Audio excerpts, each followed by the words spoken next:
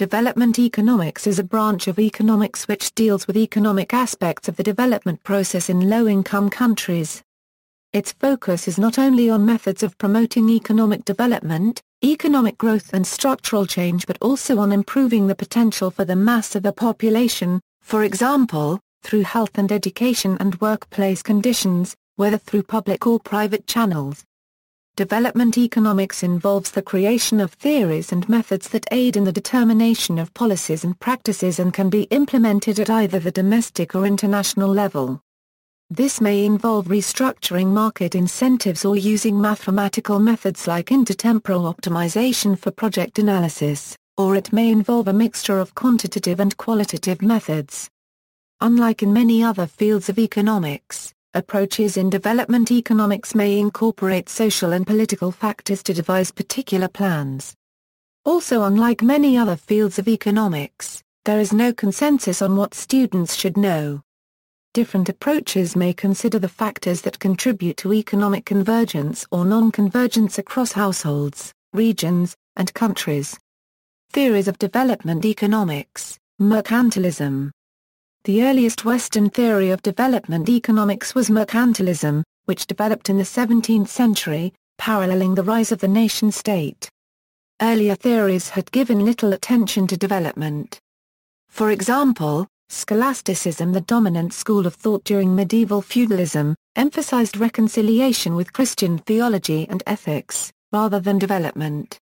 The 16th and 17th century school of Salamanca, credited as the earliest modern school of economics, likewise did not address development specifically. Major European nations in the 17th and 18th century all adopted mercantilist ideals to varying degrees, the influence only ebbing with the 18th century development of physiocrats in France and classical economics in Britain. Mercantilism held that a nation's prosperity depended on its supply of capital, represented by bullion held by the state. It emphasized the maintenance of a high positive trade balance as a means of accumulating this bullion. To achieve a positive trade balance, protectionist measures such as tariffs and subsidies to home industries were advocated. Mercantilist development theory also advocated colonialism. Theorists most associated with mercantilism include Philipp Wilhelm von Horneck, who in his Austria overall, if she only will of 1684 gave the only comprehensive statement of mercantilist theory, emphasizing production and an export-led economy. In France, mercantilist policy is most associated with 17th-century finance minister Jean-Baptiste Colbert, whose policies proved influential in later American development. Mercantilist ideas continue in the theories of economic nationalism and neo-mercantilism. Economic nationalism. Following mercantilism was the related theory of economic nationalism, promulgated in the 19th century related to the development and industrialization of the United States and Germany, notably in the policies of the American system in America and the Zollverein in Germany. A significant difference from mercantilism was the de-emphasis on colonies, in favor of a focus on domestic production. The names most associated with 19th-century economic nationalism are the American Alexander Hamilton, the German-American Friedrich List, and the American Henry Clay. Hamilton's 1791 Report on Manufactures, his magnum opus, is the founding text of the American system, and drew from the mercantilist economies of Britain under Elizabeth I and France under Colbert. List's 1841 Das Nationalsystem der politischen Ökonomie, which emphasized stages of growth, proved influential in the US and Germany, and nationalist policies were pursued by politician Henry Clay, and later by Abraham Lincoln, under the influence of economist Henry Charles Carey. Forms of economic nationalism and neo-mercantilism have also been key in Japan's development in the 19th and 20th centuries, and the more recent development of the four Asian tigers, and, most significantly, China. Post-WWII theories. The origins of modern development economics are often traced to the need for, and likely problems with the industrialization of Eastern Europe in the aftermath of World War II. The key authors are Paul Resenstein-Rodan, Kurt Mandelbaum, Ragnar Nurks, and Sir Hans Wolfgang Singer. Only after the war did economists turn their concerns towards Asia, Africa and Latin America. At the heart of these studies, by authors such as Simon Ksitz and W. Arthur Lewis was an analysis of not only economic growth but also structural transformation. Linear stages of growth model, an early theory of development economics. The linear stages of growth model was first formulated in the 1950s by W. W. Rostow in The Stages of Growth, a non-communist manifesto, following work of Marx and List. This theory modifies Marx's stages theory of development and focuses on the accelerated accumulation of capital, through the utilization of both domestic and international savings as a means of spurring investment, as the primary means of promoting economic growth and, thus, development. The linear stages of growth model posits that there are a series of 5 consecutive stages of development which all countries must go through during the process of development. These stages are the traditional society, the preconditions for takeoff, the drive to maturity, and the age of high mass consumption. Simple versions of the Harada-Eurodormer model provide a mathematical illustration of the argument that improved capital investment leads to greater economic growth. Such theories have been criticized for not recognizing that, while necessary, capital accumulation is not a sufficient condition for development. That is to say that this early and simplistic theory failed to account for political, social and institutional obstacles to development. Furthermore, this theory was developed in the early years of the Cold War and was largely derived from the successes of the Marshall Plan. This has led to the major criticism that the theory assumes that the conditions found in developing countries are the same as those found in post-WWII Europe. Structural change theory. Structural change theory deals with policies focused on changing the economic structures of developing countries from being composed primarily of subsistence agricultural practices to being a more modern, more urbanized, and more industrially diverse manufacturing and service economy. There are 2 major forms of structural change theory. W. Lewis' 2-sector surplus model, which views agrarian societies as consisting of large amounts of surplus labor which can be utilized to spur the development of an urbanized industrial sector, and Hollis Chenery's patterns of development approach, which holds that different countries become wealthy via different trajectories. The pattern that a particular country will follow, in this framework, depends on its size and resources, and potentially other factors including its current income level and comparative advantages relative to other nations.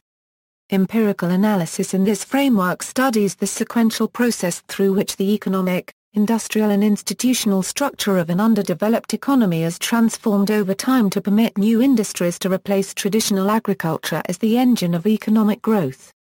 Structural change approaches to development economics have faced criticism for their emphasis on urban development at the expense of rural development, which can lead to a substantial rise in inequality between internal regions of a country. The 2-sector surplus model, which was developed in the 1950s, has been further criticized for its underlying assumption that predominantly agrarian societies suffer from a surplus of labor. Actual empirical studies have shown that such labor surpluses are only seasonal, and drawing such labor to urban areas can result in a collapse of the agricultural sector. The patterns of development approach has been criticized for lacking a theoretical framework. International dependence theory. International dependence theories gained prominence in the 1970s as a reaction to the failure of earlier theories to lead to widespread successes in international development. Unlike earlier theories, international dependence theories have their origins in developing countries and view obstacles to development as being primarily external in nature, rather than internal. These theories view developing countries as being economically and politically dependent on more powerful, developed countries which have an interest in maintaining their dominant position. There are 3 different, major formulations of international dependence theory: neocolonial dependence theory, the false paradigm model, and the dualistic dependence model. The first formulation of international dependence theory, neocolonial dependence theory, has its origins in Marxism and views the failure of many developing nations to undergo successful development as being the result of the historical development of the international capitalist system. Neoclassical theory, first gaining prominence with the rise of several conservative governments in the developed world during the 1980s, neoclassical theories represent a radical shift away from international dependence theories. Neoclassical theories argue that governments should not intervene in the economy. In other words, these theories are claiming that an unobstructed free market is the best means of inducing rapid and successful development. Competitive free markets unrestrained by excessive government regulation are seen as being able to naturally ensure that the allocation of resources occurs with the greatest efficiency possible and the economic growth is raised and stabilized. It is important to note that there are several different approaches within the realm of neoclassical theory, each with subtle, but important, differences in their views regarding the extent to which the market should be left unregulated. These different takes on neoclassical theory are the free market approach, public choice theory, and the market-friendly approach. Of the three, both the free market approach and public choice theory contend that the market should be totally free, meaning that any intervention by the government is necessarily bad. Public choice theory is arguably the more radical of the two, with its view, closely associated with libertarianism, that governments themselves are rarely good and therefore should be as minimal as possible. Academic economists have given varied policy advice to governments of developing countries. See for example, Economy of Chile, Economic History of Taiwan. Anne Kruger noted in 1996 that success and failure of policy recommendations worldwide had not consistently been incorporated into prevailing academic writings on trade and development. The market-friendly approach, unlike the other two, is a more recent development and is often associated with the World Bank. This approach still advocates free markets but recognizes that there are many imperfections in the markets of many developing nations and thus argues that some government intervention is an effective means of fixing such imperfections. Topics of research. Development economics also includes topics such as Third World debt, and the functions of such organizations as the International Monetary Fund and World Bank. In fact, the majority of development economists are employed by, do consulting with, or receive funding from institutions like the IMF and the World Bank. Many such economists are interested in ways of promoting stable and sustainable growth in poor countries and areas, by promoting domestic self-reliance and education in some of the lowest-income countries in the world. Where economic issues merge with social and political ones, it is referred to as development studies. Economic development and ethnicity. A growing body of research has been emerging among development economists since the very late 20th century, focusing on interactions between ethnic diversity and economic development, particularly at the level of the nation-state. While most research looks at empirical economics at both the macro and the micro level, this field of study has a particularly heavy sociological approach. The more conservative branch of research focuses on tests for causality in the relationship between different levels of ethnic diversity and economic performance, while a smaller and more radical branch argues for the role of neoliberal economics in enhancing or causing ethnic conflict. Moreover, comparing these two theoretical approaches brings the issue of endogeneity into questions. This remains a highly contested and uncertain field of research, as well as politically sensitive, largely due to its possible policy implications. The role of a Euro-OE ethnicity Euro in economic development. Much discussion among researchers centers around defining and measuring two key but related variables, ethnicity and diversity. It is debated whether ethnicity should be defined by culture, language, or religion. While conflicts in Rwanda were largely along tribal lines, Nigeria Euro unregistered trademark S string of conflicts is thought to be a Euro, at least to some degree a Euro religiously based. Some have proposed that, as the saliency of these different ethnic variables tends to vary over time and across geography, research methodologies should vary according to the context. Somalia provides an interesting example. Due to the fact that about 85% of its population define themselves as Somali, Somalia was considered to be a rather ethnically homogeneous nation.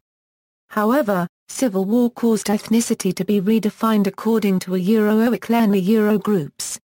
There is also much discussion among academia concerning the creation of an index for Euro-ethnic heterogeneity Euro. Several indices have been proposed in order to model ethnic diversity.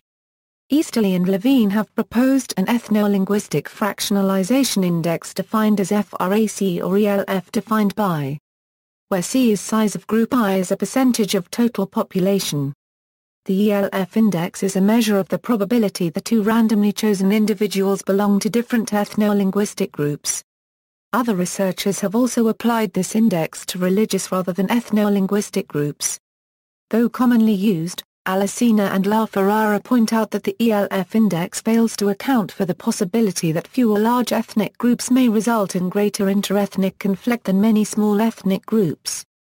More recently, researchers such as Montalvo and Reynal-Carroll have put forward the Q polarization index as a more appropriate measure of ethnic division. Based on a simplified adaptation of a polarization index developed by Esteban and Ray, the Q index is defined as where C once again represents the size of group I as a percentage of total population, and is intended to capture the social distance between existing ethnic groups within an area.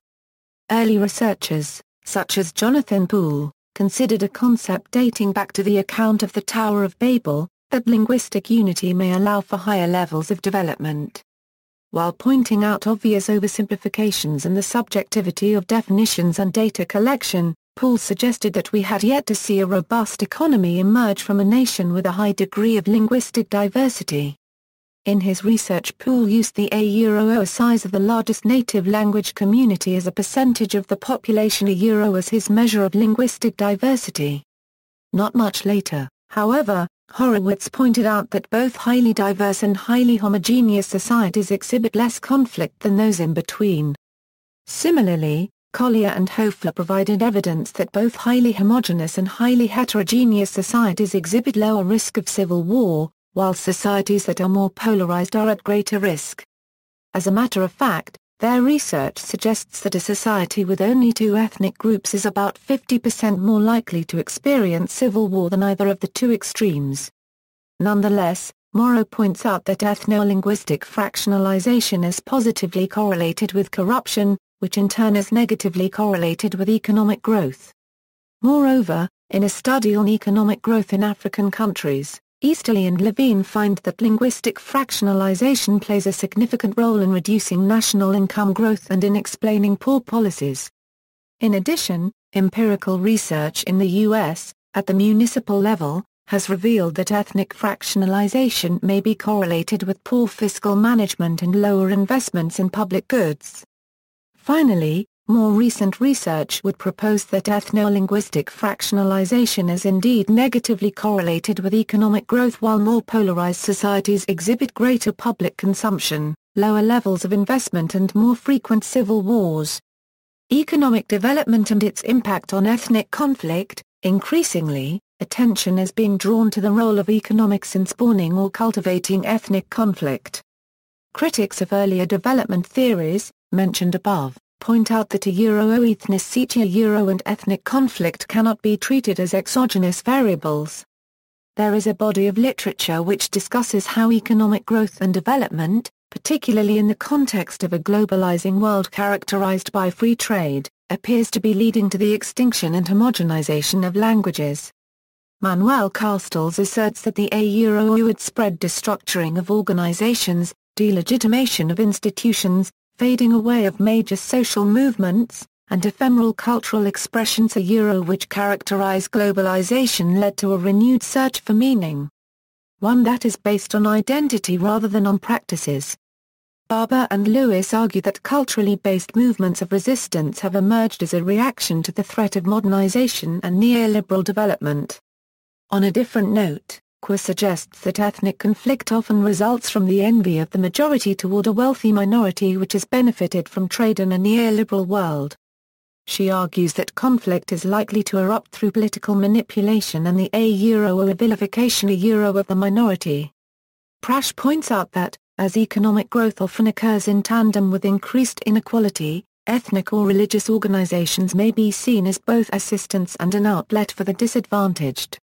However, empirical research by Piazza argues that economics and unequal development have little to do with social unrest in the form of terrorism.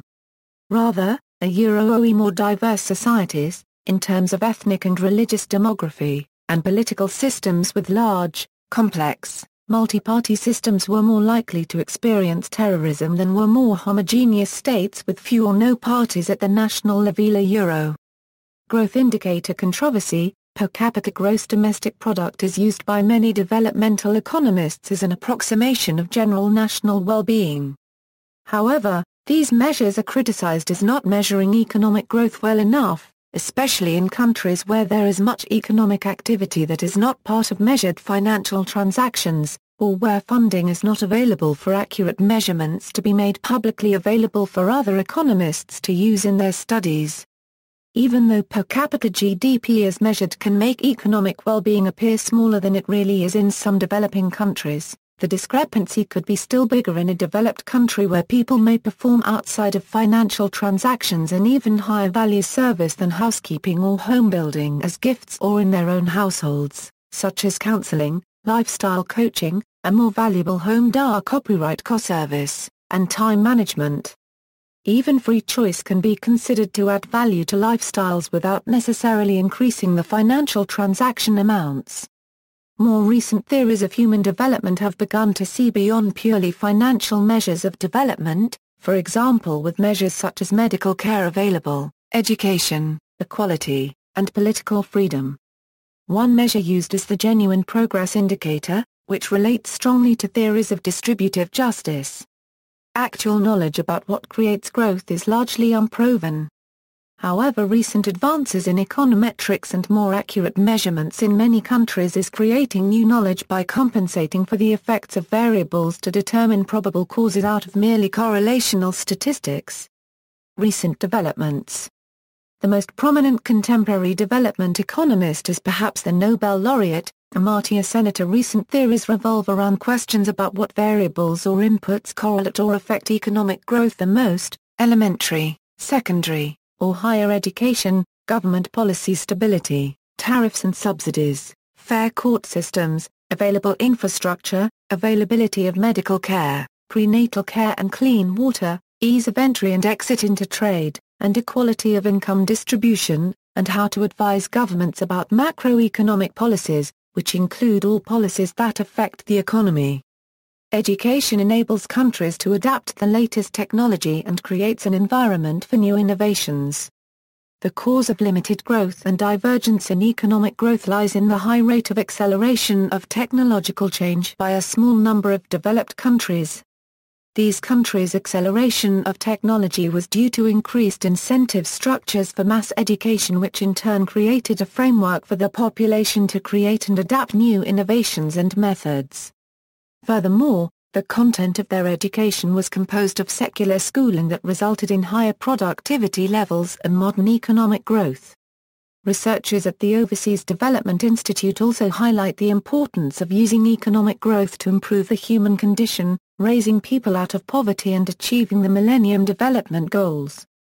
Despite research showing almost no relation between growth and the achievement of the goals 2 to 7 and statistics showing that during periods of growth poverty levels in some cases have actually risen, researchers at the ODI suggest growth is necessary, but that it must be equitable.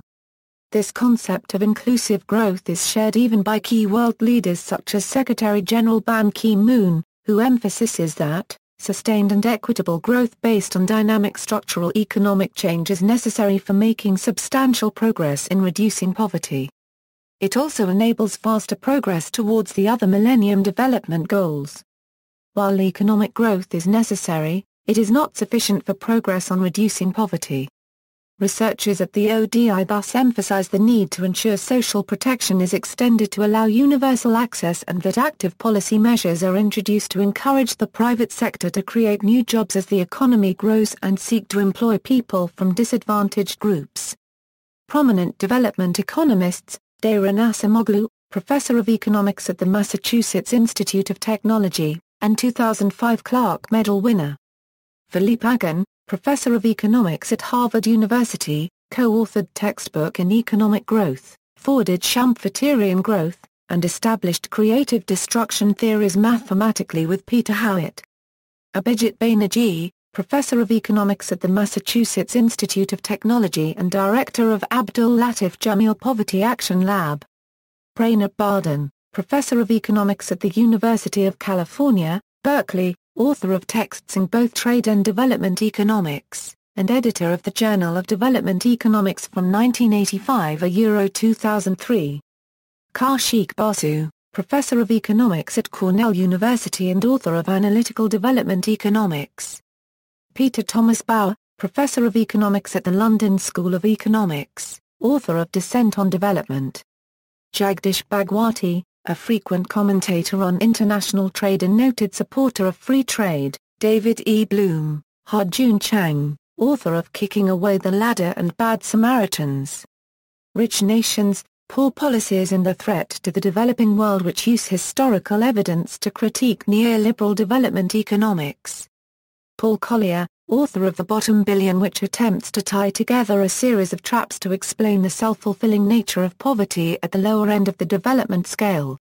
Esther Duflo, Director of Abdul Latif Jameel Poverty Action Lab, Professor of Economics at the Massachusetts Institute of Technology, 2009 MacArthur Fellow, 2010 Clark Medal winner, advocate for field experiments. William Easterly, author of The Elusive Quest for Growth, Economists' Adventures and Misadventures in the Tropics, Description and Review, and White Man's Burden, How the West's Efforts to Aid the Rest Have Done So Much Ill and So Little Good. Celso Furtado, Brazilian structuralist economist. Oded Gala, Israeli-American economist at Brown University. Editor-in-Chief of the Journal of Economic Growth, the principal journal in economic growth. Developer of the Unified Growth Theory, the newest alternative to theories of endogenous growth. Peter Howitt, Canadian economist at Brown University. Past president of the Canadian Economics Association, introduced the concept of Schumpeterian growth and established creative destruction theory mathematically with Philippe Agin. Justin Yafou Lin, Chinese economist at Peking University. Former chief economist of World Bank, one of the most important Chinese economists. W. Arthur Lewis, with T. W. Schultz, winner of the 1979 Nobel Prize in Economics for work in development economics.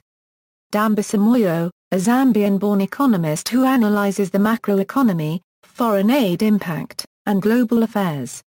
Author of Dead Aid, Why Aid is Not Working and How There is a Better Way for Africa, Raul Prebisch, Founding Secretary-General of the United Nations Conference on Trade and Development and influential dependency theorist, Lant Pritchett, professor at Harvard University's Kennedy School of Government, and has held several prominent research positions at the World Bank.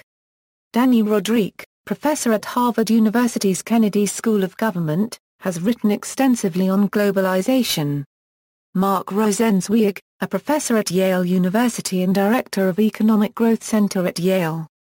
Walt Whitman Rostow, modernization theorist, author of The Stages of Economic Growth, a Non-Communist Manifesto. Jeffrey Sachs, author of The End of Poverty, Economic Possibilities of Our Time and Commonwealth, Economics for a Crowded Planet. Amartya Sen, Nobel Prize winner, author of Development as Freedom. Hans Singer, who dealt with how unequal terms of trade disproportionately affect producers of primary products. His thesis, combined with the work of Raul Prebisch, form the basis for dependency theory. Hernando de Soto Pola, proponent of property rights in the developing world, author of The Mystery of Capital, Why Capitalism Triumphs in the West and Fails Everywhere Else. Francis Stewart, current president of the Human Development and Capability Association. Joseph Stiglitz, Nobel Prize winner and former chief economist at the World Bank. Eric Thorbecke, a co-originator of Foster Greer Thorbecke poverty measure who also played a significant role in the development and popularization of social accounting matrix. Michael Todaro, known for the Todaro and Harris Todaro models of migration and urbanization. Economic development. Robert M. Townsend, professor at the Massachusetts Institute of Technology known for his TIE project, a model for many other applied and theoretical projects in economic development. Makbar Bulhak, creator of the Human Development Report. Muhammad Yunus, Nobel Prize winner and founder of the Grameen Bank, see also. Footnotes. Bibliography, Development Economics Through the Decades, a critical look at 30 years of the World Development Report. World Bank Publications, Washington, D.C., ISBN 978-0-8213-7255-5. The Complete World Development Report, 1978 to Euro 2009, 30th Anniversary Edition. World Bank Publications, Washington, D.C., ISBN 978-0-8213-7270-8, Bierman, J.R. Development, Economics of, International Encyclopedia of the Social and Behavioral Sciences, ppA 3566 Euro 3574. Abstract. Clive Bell. Development Economics, The New Palgrave, A Dictionary of Economics, v. 1, ppA 818 Euro 26. Crook, Clive. Third World Economic Development. In David A. Henderson. Concise Encyclopedia of Economics.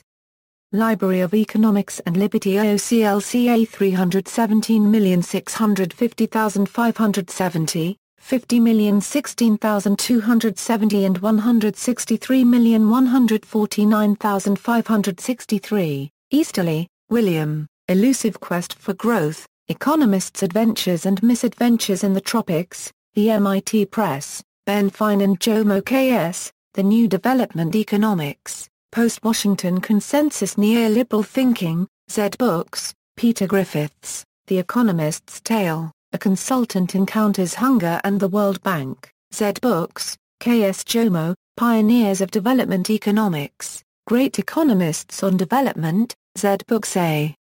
Euro. The contributions of economists such as Marshall and Keynes, not normally considered development economists, Lin, Justin Yafu. The Quest for Prosperity, How Developing Economies Can Take Off. Princeton, A.N.J., Princeton University Press. ISBN A978-0-691-15589-0. Gerald M. Meyer, Biography of a Subject, An Evolution of Development Economics, Oxford University Press. Gerald M. Meyer, Dudley Sears, Editors, Pioneers in Development, World Bank, Dwight H. Perkins, Stephen Radelet, Donald R. Snodgrass, Malcolm Gillis and Michael Romer. Economics of Development, 5th edition, New York, W. W. Norton. Jeffrey D. Sachs, The End of Poverty, Economic Possibilities for Our Time, Penguin Books, George Mavrotas and Anthony Shorrocks, Advancing Development, Core Themes and Global Development, Palgrave Macmillan, DeBrard Ray. Development Economics, Princeton University Press. Other editions, Spanish, Anthony Bosch. 2002 Chinese edition, Beijing University Press. 2002, Indian edition, Oxford, 1998. Description, Table of Contents, and Excerpt, ch. 1. World Institute for Development Economics Research Publications Discussion Papers, The Center for Global Development, Smith, Charles. Rees, Gareth. Economic Development, 2nd edition. Basingstoke, Macmillan. ISBN A0-333-72228-0. Arno Torsch Towards a Socio-Liberal Theory of World Development. Basingstoke and New York, Macmillan St. Martin's Press, Arno Torsch, Roadmap to Bangalore. Globalization, the EU's Lisbon Process and the Structures of Global Inequality. Hall-Page, New York. Nova Science Publishers. Michael Todaro and Stephen C. Smith, Economic Development, 10th ed., Addison Wesley, 2008. Description. Handbook of Development Economics, Elsevier. Description and Table of Contents, Hollis B. Chenery and T. N. Srinivasan, eds. Volume 1 and 2, Jeb Bierman and T. N. Srinivasan, eds. Vol. 3a and 3b, T. Paul Schultz and John Strauss, eds. Vol. 4, Danny Roderick and Mark A. Rosenzweig, eds. Vol. 5. External links. The Abdul Latif Jamil Poverty Action Lab, a network of 64 affiliated professors around the world who are united by their use of randomized evaluations to answer questions critical to poverty alleviation, development economics and economic development. A list of resources on development economics, technology in emerging economies, The Economist. World Development Analysis Tool, Development Economics Lecture by economist Tyler Cowen, October 2012.